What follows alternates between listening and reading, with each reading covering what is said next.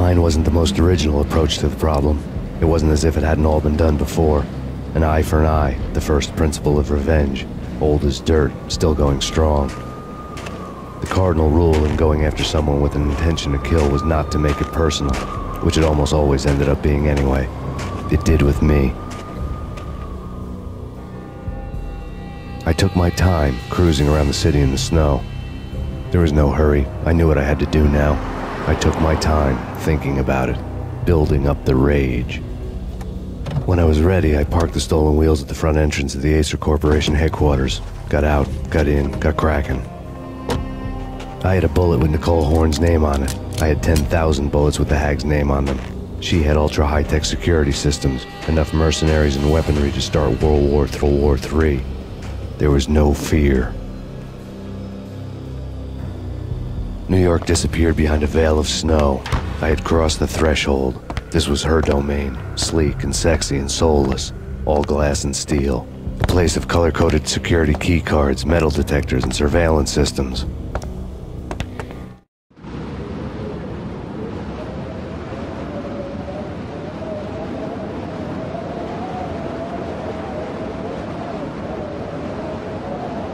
Colder than a walk-in fridge. Cold as a gun.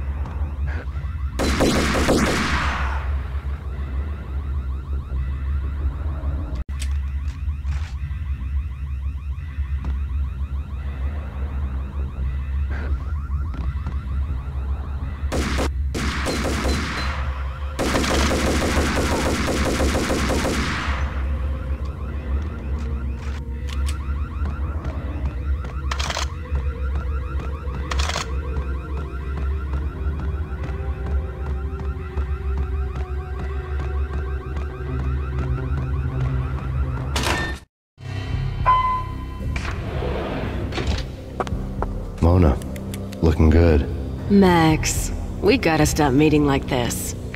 It will be a cold day in hell before I let a narc cop stop me. Miss Sachs, do your job. Relax, Max. You're a nice guy. I don't kill nice guys. You're not bad yourself. It was different when Horn wanted Punchinello dead, to cut her ties to the Mafia. He deserved to die. The same goes with her. She's the bad guy here. Her sister was whispering to her in my favor. I knew the appetites of ghosts intimately. They hungered for revenge.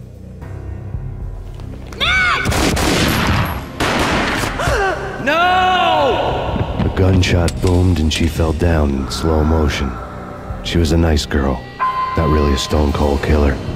And now she was stone-cold dead. Like religious fanatics or loyal samurai, Horn's private army was coming at me. Engaging hostile.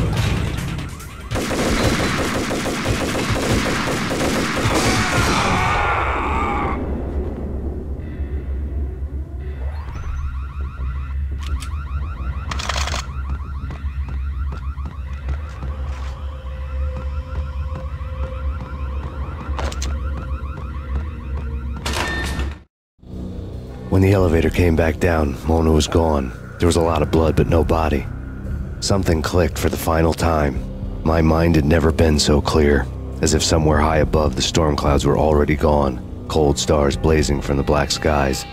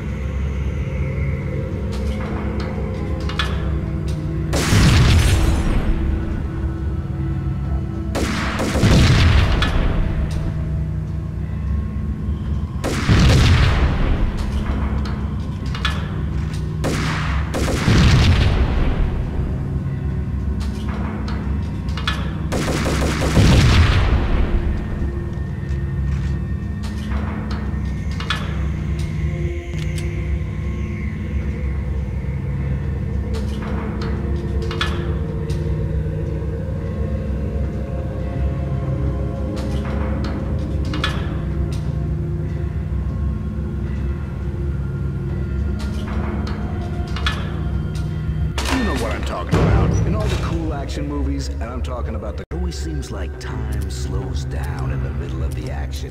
You know, you can see the bullets flying.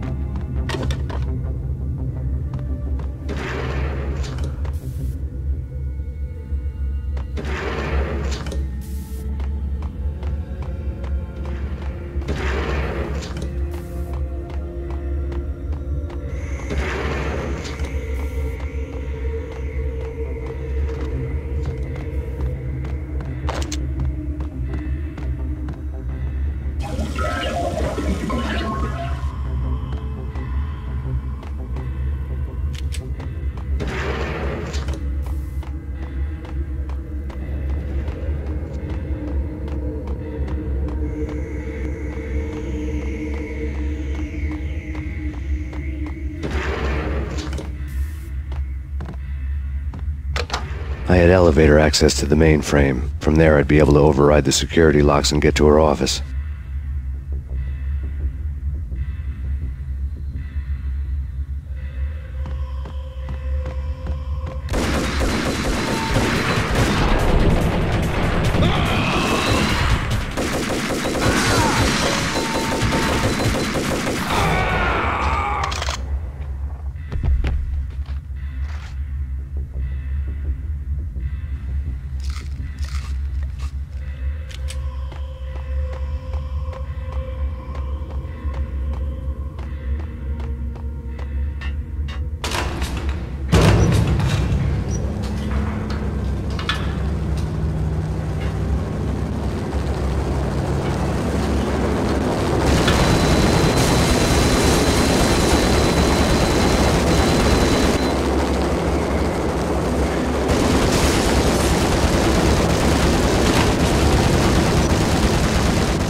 The unmarked, inhuman, and flawless. It was stalking me. Stereotype. I'm not a cold-blooded killer. I'm a nice guy. I love my wife. I have 2 boys I'm very proud of.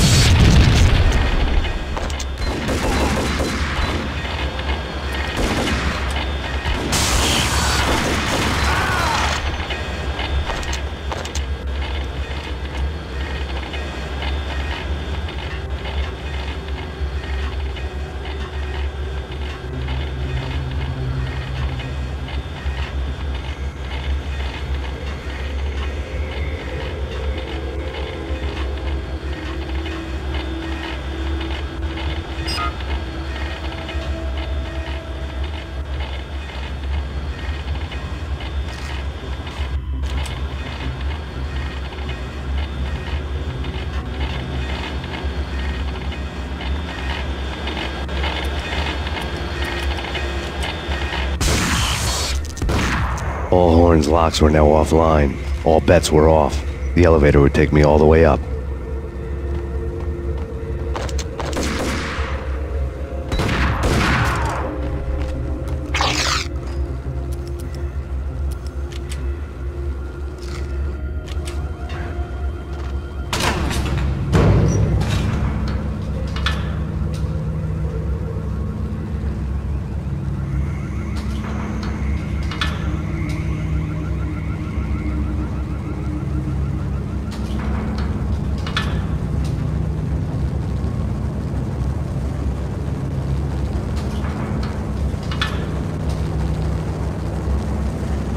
Seen from this height, the night seemed to stretch on to eternity. A hint of desperation had crept into the snowstorm, as if it was trying to get it all out before the end.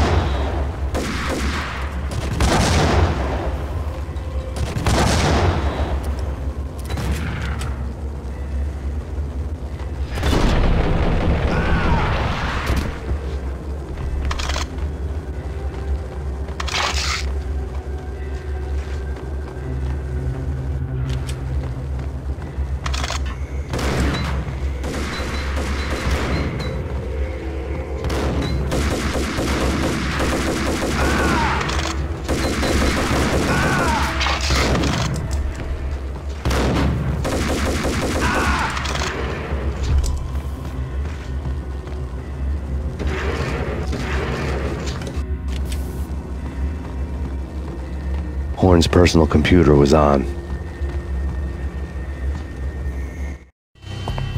Next to the printer was a neat stack of expensive paper.